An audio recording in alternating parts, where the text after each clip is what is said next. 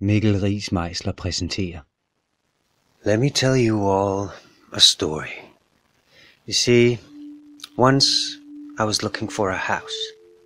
Now I'm not a rich person, so I don't look for the big houses.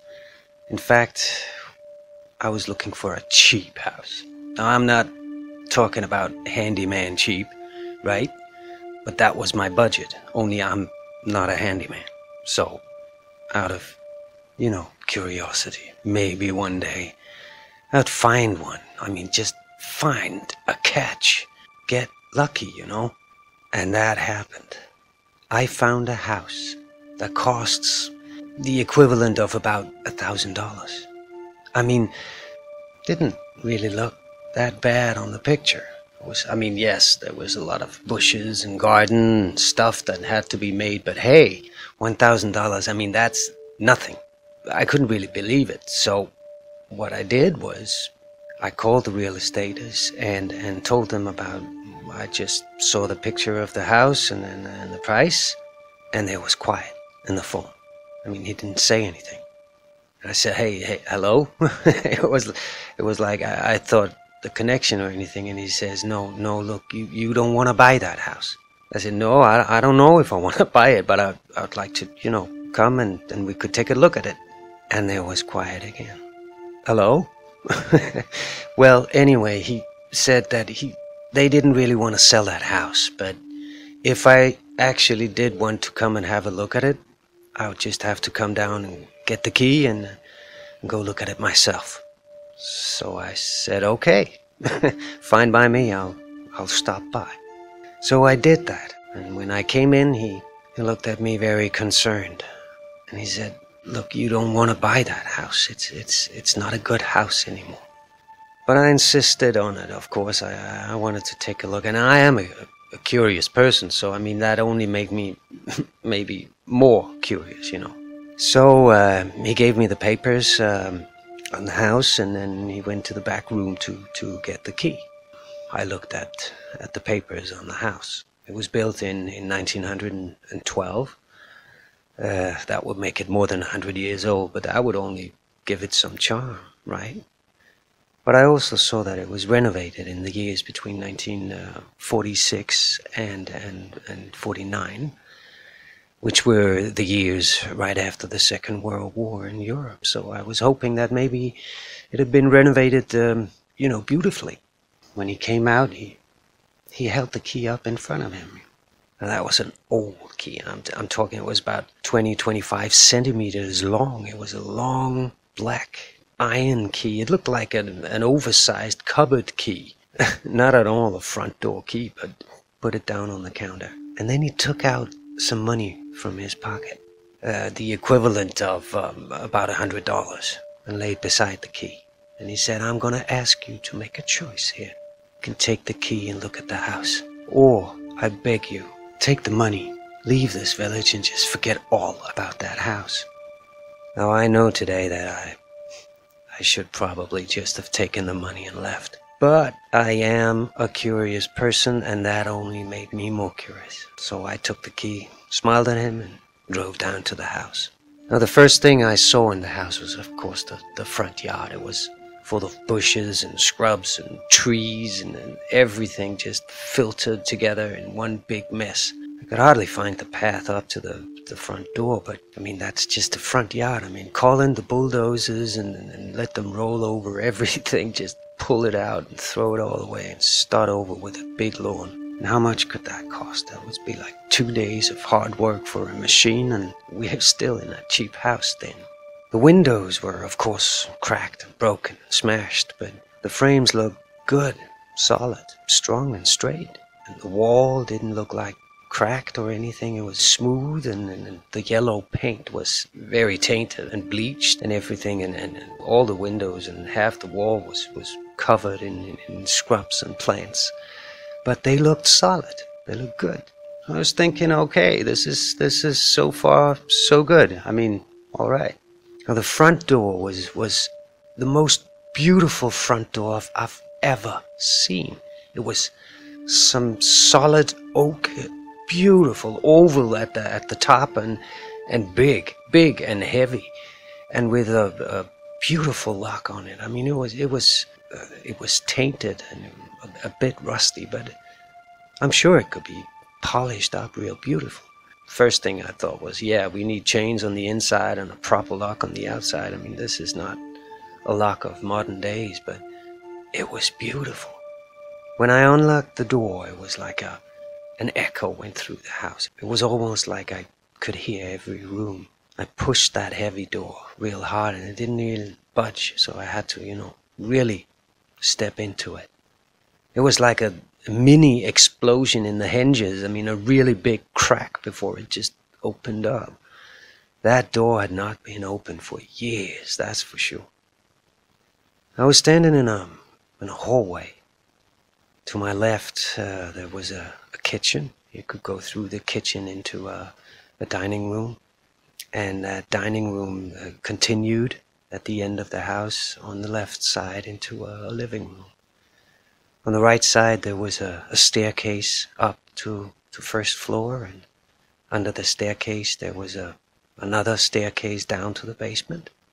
And at the end, on the right, a little study room. We'll get to that. Now, the first thing I thought when I looked at these things was everything looked very dirty, of course, but fine. I mean, the walls, no cracks, no wallpaper, hanging down in pieces, nothing like that. The floors were good, solid planks. I mean, fine wood. I mean, I was very impressed. Didn't seem to be wet or anything. It was just not used and very, very dusty and dirty and dark. I remember the darkness. But I also remember thinking that was because all the scrubs and the trees and the bushes outside the windows had, blocked all the sunlight. Nothing odd there. This didn't look like a big handyman job. I went into the kitchen and looked at the different cupboards and stuff, and I thought I heard something. I remember I stopped and I held my breath to better hear, but could have been outside. So I went into the dining room, and that sound came a bit closer. I was thinking, this sound, I mean, I can hear it as if it's in the house. So I stepped real silently, and as I came closer to the study, the door was opened a little bit, a crack. I could hear that it was from in there, and I could also hear the moaning. I mean, you don't doubt what two people are doing when they moan like that. It sounded remotely like two people having an intimate time. But I also have to admit that it did sound as if the woman wasn't enjoying it much. Actually, it sounded as if she was gagged and forced. Now, I'm no hero or anything, but I am curious. So I decided to be very silent and just to, try and peek through the crack of the door, maybe.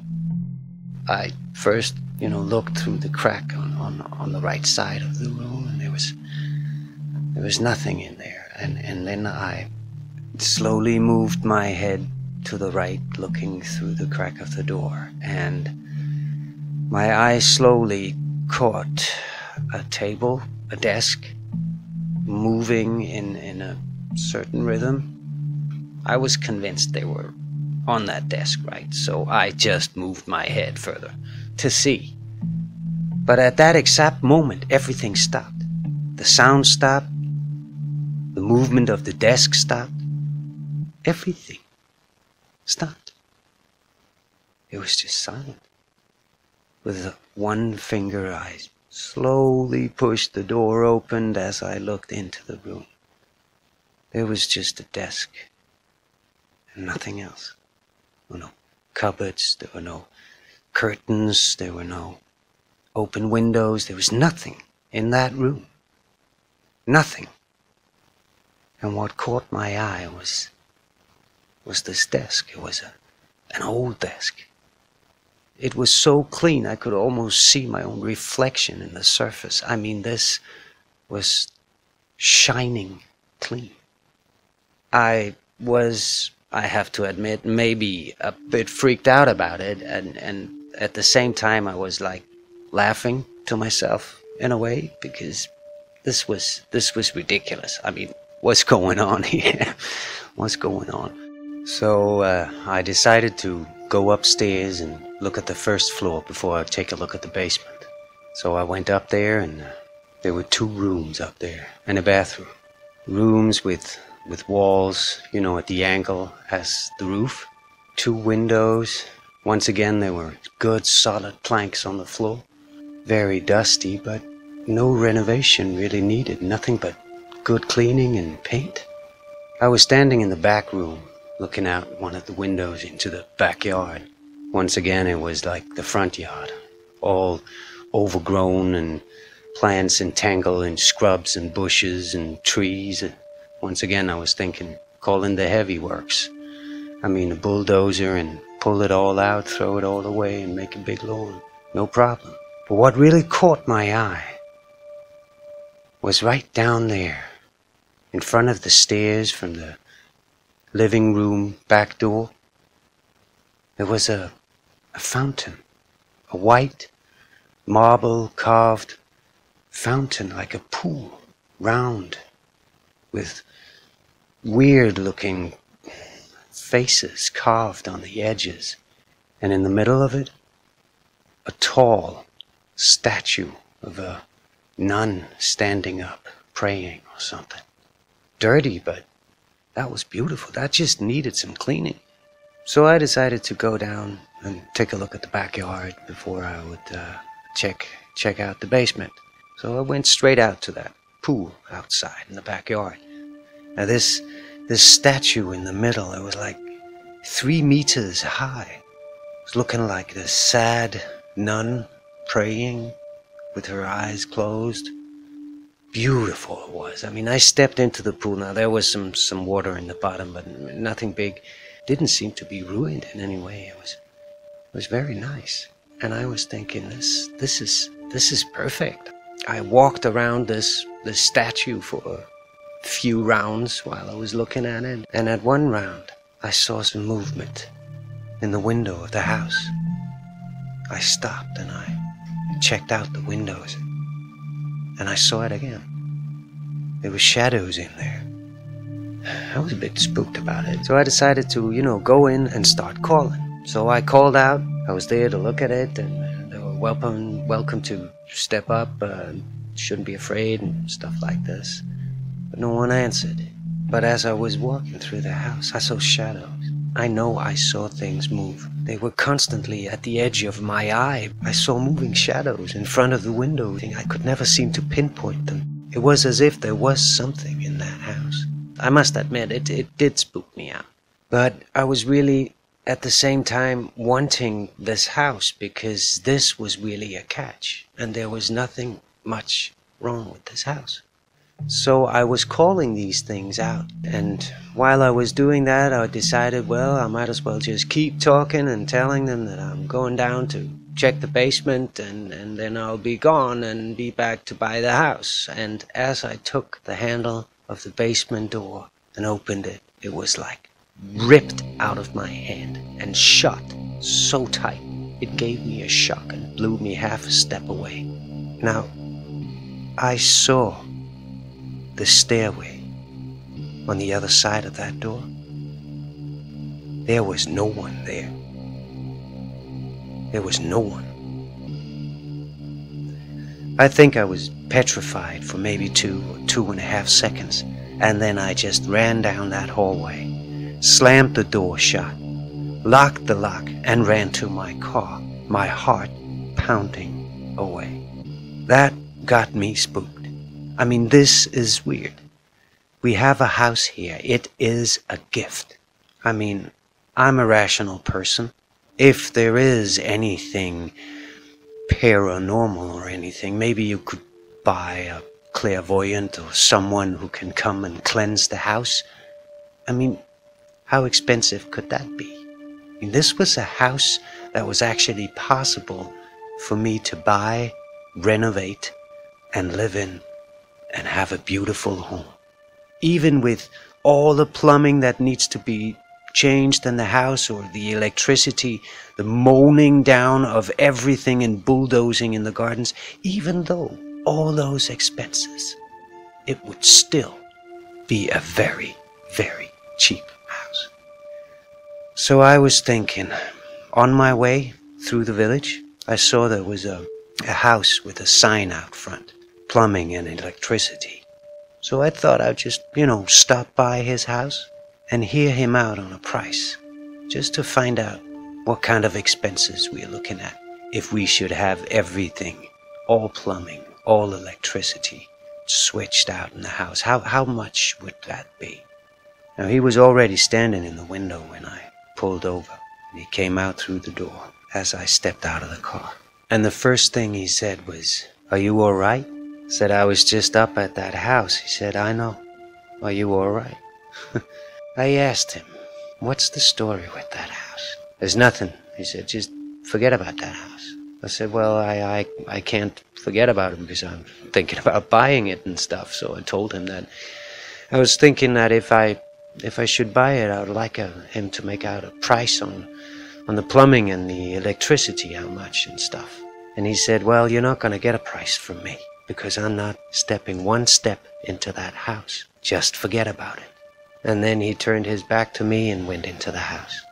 Like I said, I am a curious person, and this only made me more curious. I mean, now he needs to talk to me. Come on. So I knocked on the door and asked him to please tell me something. And boy, did he tell me something. Well, he invited me in and offered me a beer, and we sat down by the kitchen table, and he started to tell the bloody story of that house. It was built in 1912 for a priest who was supposed to be the priest of the town. It was financed by the state church, and they had given the village a church and a house for the priest. Now, the workers would start by building the house, and then they would build the church. Now, the weird thing was that in 1912, when the house was done, all the workers disappeared.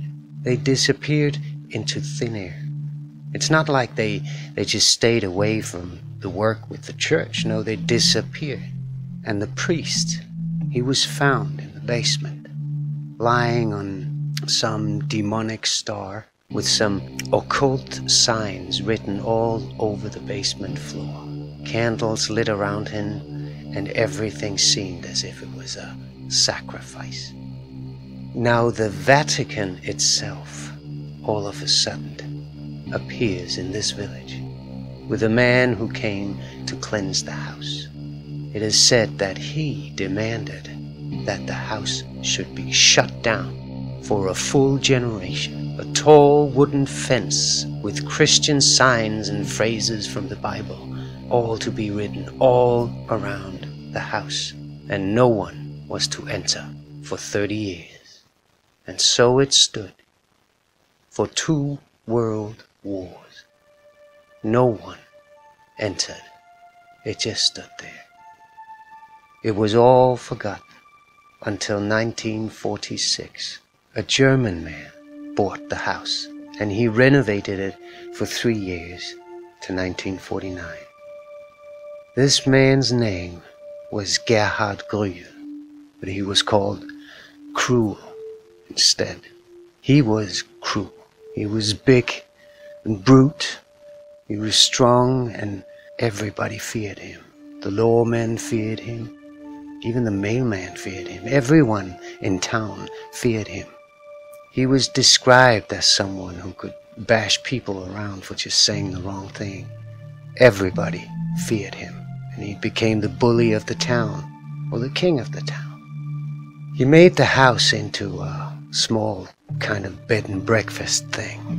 At least he was advertising that travelers could get a bed and a morning meal. But all travelers that went to that house disappeared. Everybody in the village knew of this, and everybody who knew was frequently reminded not to talk about it. It is said that an unspeakable number of travelers have disappeared in this area, and everybody knew that it was in that house. But in 1955, it is said that the villagers had had enough. They gathered up with a lot of weapons, overpowered him in his own house. It is said that it was done while he was raping a woman in the study on the desk. They hacked him to pieces in that room. It is said that the villagers cleaned up everything. They maintained the house, they paid the bills, they emptied the mailbox, and kept that house running for 10 years, so no one knew that he was gone. But it is also said that during those 10 years, people in the area disappeared, one by one. And in 1965, 10 years after, the maintenance stopped. This village was like a ghost town, he said. Half the village had just gone. It was dark and full of secrets. It took many years to build up this village and society again. But still, people disappear in this area. And it's been going on many times through the years, he says. In 1974, 3 campers were found in the basement, lying on the floor with demonic signs written on it, their heads cut off and switched around.